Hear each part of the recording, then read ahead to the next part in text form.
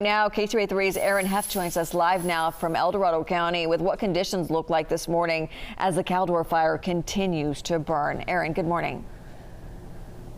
Good morning, Leticia. People yesterday, when we were doing live hits at the assistance center for the Caldor fire, person after person kept coming up to us at the live truck saying they live in Sly Park. What does Sly Park look like? They have no idea because neighboring Grizzly Flats did burn down. The majority of it did.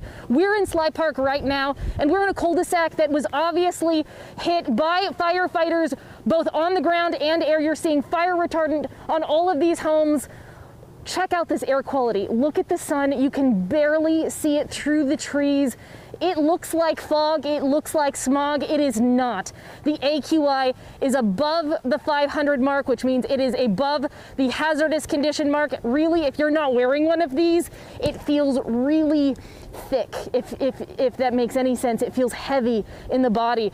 Check out this valley. This down here is still smoldering. You can hear it crackling, and if we make it down safely, obviously, but you're seeing hose on the ground, you're seeing fire retardant.